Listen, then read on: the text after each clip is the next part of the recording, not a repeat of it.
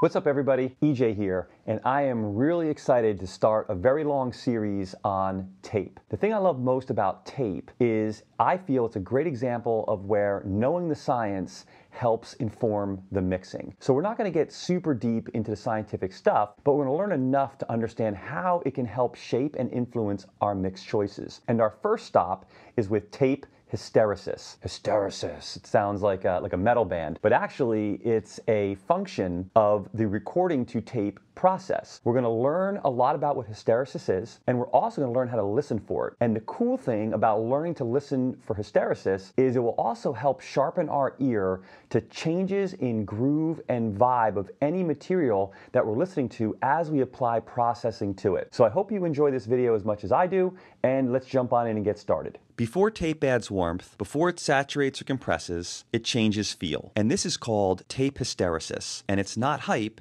it's physics. See, tape is made of tiny magnetic particles glued to a strip of plastic. And when sound hits it, those particles just don't snap to attention. They kind of lag, they kind of resist. Think of the way your hand would press into memory foam. And you release your hand, the foam doesn't immediately snap back. Because tape is slow to change in both directions, it's that feature that allows the magnetism to hold to the tape. And this is what allows the recording process to exist. And the result? Well, notes start to feel a little smoother, a little more glued together, hits are slightly softened, and your track starts to breathe instead of just existing on a grid. Even if you don't geek out over gear, this matters because tape hysteresis has the ability to impact the groove of your track. Okay, so talking about tape hysteresis, again, it essentially is a magnetic lag, or a lag that's created by the slow response of the magnetic particles on tape. So what happens is they tend to respond slower on the front end of the transients to react to them, and then they're also a little slower to let go. So what that does is it tends to overall make the transients to our ear feel a little softer. That kind of blending helps kind of give a little bit of a sense of kind of glue, or sometimes you hear people refer to it as like low-end smear. And then last, and the thing I'm excited to talk about today, is the micro shift in a groove. So micro shift meaning like really, really tiny. I actually took some printouts. Right here, I have a bus that's called my unprocessed bus. It was the kick, snare, hi-hat, and shaker all snapped super tight to the grid outside the shaker, very transient rich, and just ran that through and printed it unprocessed, and then had the tape machine set so that there's no tape compression. So it's a very, very low level, which actually is one of the most accurate ways to record to tape, is very low if you can get over the noise floor, because the harder you push tape, the more nonlinear it becomes, and then you run into tape compression and things like that. So we're staying way out of the way of that because we don't want tape compression, which we're going to have a video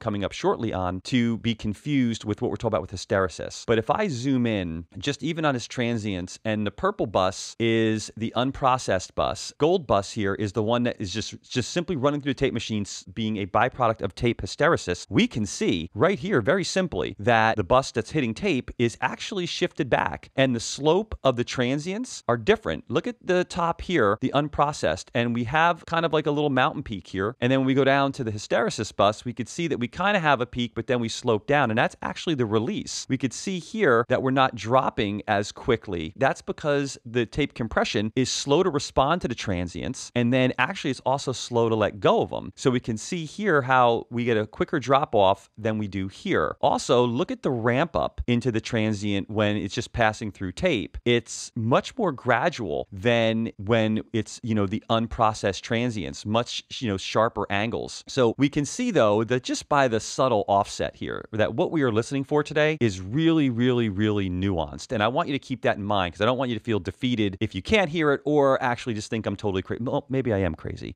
I don't think I'm crazy, because I do hear something, and I'm excited to share it with you. So hopefully you hear it too, and you can validate this. If not, then just feel free to let me know.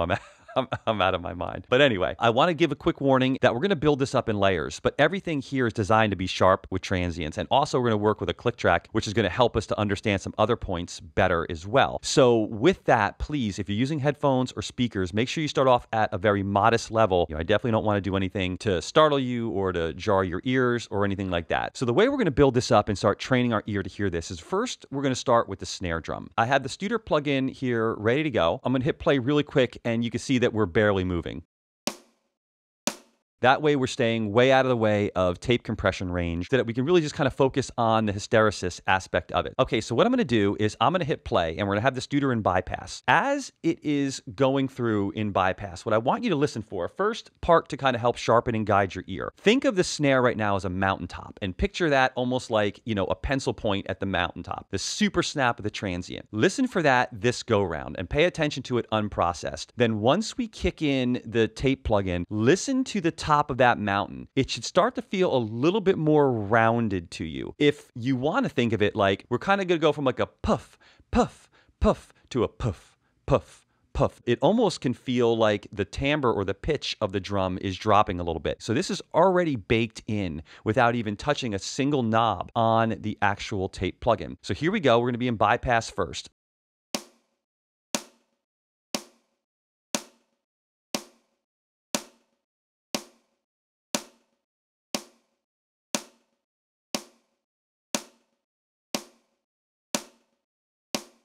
So here I went from pop, pop to pop, pop, and that poke of the drum didn't feel like it reached as high. Now the next thing I want you to listen for is I left intentionally in some tail to this drum. Most of like we could think of some of the function of tape hysteresis is almost the way a release knob on a compressor works, which can dramatically impact the groove. So pay attention to the tail of the snare drum when the Studer is off compared to the tail of the snare drum when the Studer is on. When the Studer is engaged, you're going to hear that the length of the tail should actually increase.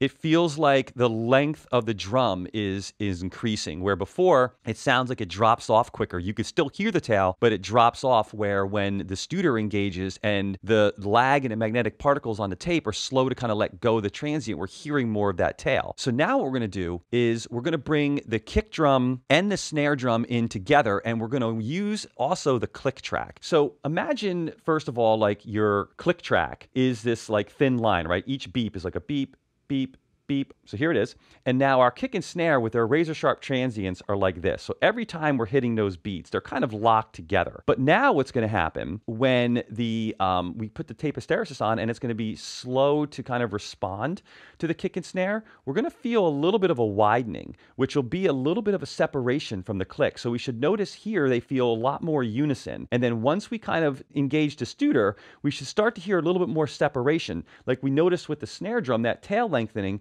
it's going to sound like the swing of the drums are changing. Think of it like if we had a very highly pixelated image, and then as we started to remove some of the pixels, some of those, you know, the borders of the trees might start blending a little bit into the background, and that can create a great vibe, like a great sense of kind of warmth and glue. But sometimes we might not want that. Sometimes we might want that razor edge detail. So this will be something that as you start to hear this, it might help inform a choice as to whether or not using a tape emulation for your groove or for your mix is worth it. So let's see first off if we can hear it. Here we are without the Studer engaged, kick and snare and a click. So once again, please protect your ears, protect your speakers.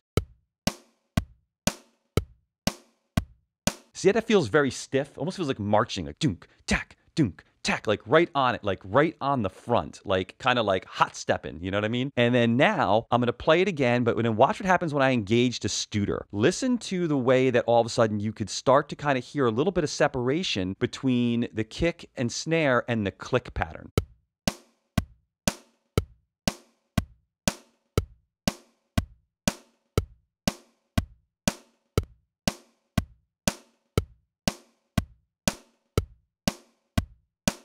Did you hear that? Especially in the kick drum, right? Like when we are listening without the bypass on, so we're listening to just the natural sound, that kick and click are just, they are lockstep, they are tight. And when we engage the Studer, again, staying way out of compression zone, we are hearing that magnetic particle lag that's actually kind of lengthening the drums a little bit and helping them separate, kind of bringing the kick and snare a little closer together, thus impacting the groove. To me, it feels like the groove starts to kind of slow down a little bit. But now let's move on to step 3. We're going to bring some hi-hats in, and I'm going to remove the Studer and I'm going to play this sample groove with the hi-hats now engaged, and take a listen to the hats.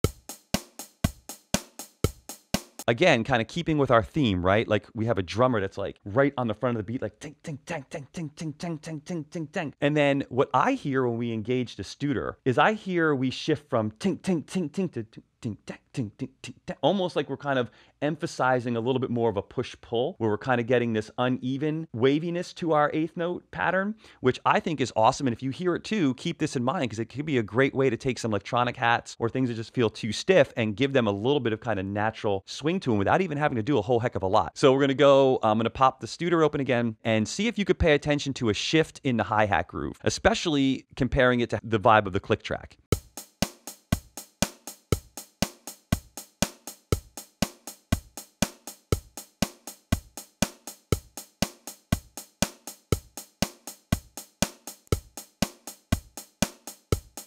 So as we're moving up in examples, they're becoming tougher. And I think it's mainly caused, again, because the front of the transient of the hi-hat is being softened by the slow response of the tape. So we're getting a little bit of almost like a natural softening there, which is allowing the kick and snare to kind of punch through. And that in and of itself is then kind of almost making the hi-hat hits that are on the kick and snare duck almost a little bit. Feel free to load this up in your own DAW and kind of practice this until you start to hear some of the differences. This is also a phenomenal exercise for compression. So you could substitute the Studer with any compressor and go through this exercise and listen to how the compressor on different settings will impact the groove. And I think that that's really, really great, because when you start to kind of train your ear to hear these nuances, it does make all the difference in the world. I mean, a lot of the Mount Rushmore of mix engineers are very hyper-focused on, what their processing does to their groove, whether it's Michael Brower with the way he designs his compressors, Chris Lord-Alge with, paying attention to how, processing on his mix bus is impacting, what he built to that point in time. It's really, really important to, think about groove and how the tools that we're using have the ability to impact those. Okay, so last but not least, we're going to bring the shaker in. Now, the shaker was played live. The way I hear the shaker is it almost feels like it's trying to rush the rest of the pattern. So I'll hit play really quick. Feels like it's out in front. Very kind of sharp, very kind of crisp. Notice when we plug the Studer in, the only way I can describe this is it feels like the shaker pockets. Like it feels like this rambunctious, like this is my big moment to play shaker in the band. This is my moment. This is your moment. Like shake, shake, shake, shake is now being kind of reined into the pocket a little bit. It feels almost like it slows down. Again, maybe I'm crazy, but this is what I'm hearing. You tell me if you hear the same.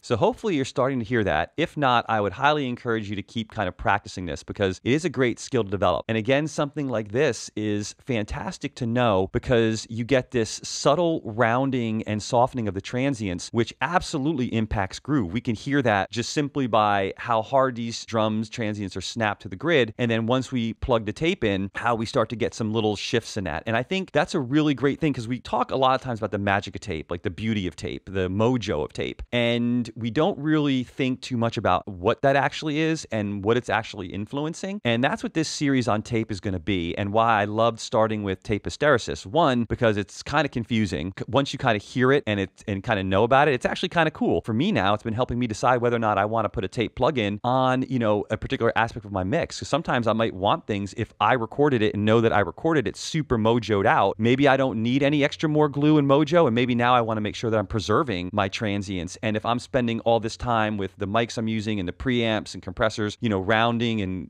gluing at the recording phase, and then I'm mixing and I'm going to different buses where I'm compressing and doing things, then slapping a tape plug-in on my mix bus, that could just be that little 1% that just finally just starts to soften things too much. And you feel like, wow, like I'm losing punch. Where am I losing my punch? Or it could be the total opposite. You could have something that feels very kind of harsh, or feels, a little too kind of on top of the beat, and applying just simply a tape plug-in like this, my cat could jump up here and take it off bypass press, and you can get a little bit of that effect. You see, we didn't touch a single knob. Feel free to just think of this as a great exercise that you can apply with any plugin that you have. Put it on, put some sharp transients in, line up a click, and then kind of listen to how it manipulates the groove, and keep that in the back of your head for deciding when you want to use something like that. All right, so I hope you found that as fun as I did. What's really great is you can use this exercise to continue to sharpen your ear to tiny changes in groove that, say, different compressors can add to a sound source or different types of processing. Also, you can take this concept of hysteresis, where you don't even need to do anything but to simply activate the plugin, and understand how to use it to manipulate different components that might be making up your groove. All right, so stay tuned, because our next video is going to be touching upon the anatomy of a tape machine. Till then, have fun mixing, my friends.